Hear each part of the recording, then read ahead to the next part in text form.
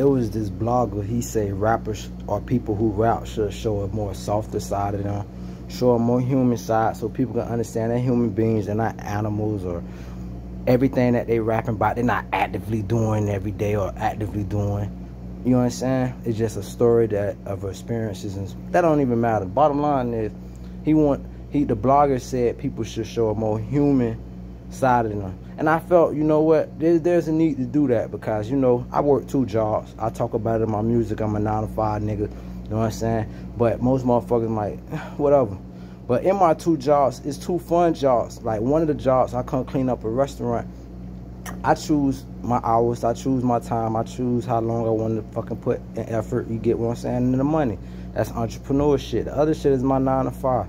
The bottom line I say that is, as I'm cleaning up tonight, I came early, and these crackers ain't never seen no nigga cleaning. They used to Chicos and all that. You feel me? They ain't used to seeing no black entrepreneur. So they probably gonna call the police. These bitches come rush up this bitch 3 deep. Mind y'all usually be here late night, which is probably, I would think, more dangerous. But the police probably ain't never been alert. I don't know.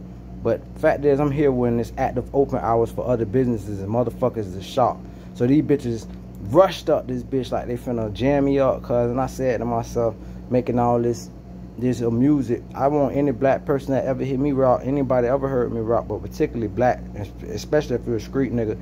A street nigga ain't never been my op. If a street nigga hate me, that's his internal problem of him hating himself. Street nigga never been my op. It's been the motherfuckers that don't want to see a nigga get money.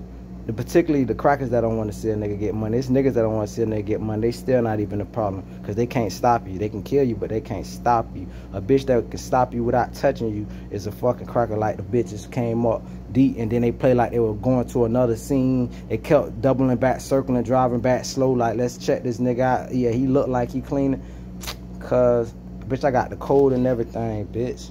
You feel me? Fuck I look like, cuz. You feel me? Fuck I look like. You feel me? And I do a great job too, bitch. First of all, niggas can't even get that kind of access to have businesses give keys and codes and shit. You feel me? So you want to understand a little bit of being a boss. Bitch, this is a baby boss. I'm a baby boss, nigga. My own employee, make my own hours. I do it all. Landscaping, pressure washing, insulation, fucking, I deliver shit. Bitch, I could do loan on intrastate, whatever we talking about, cuz. I get money, Twit card, nigga, all that work though. Look at these dirty ass hands, look at these calluses on these hands. Yeah, so I can rap about whatever I want. I earned the right to rap about whatever I want. Look at these filthy ass fucking hands, cuz. I earned that right.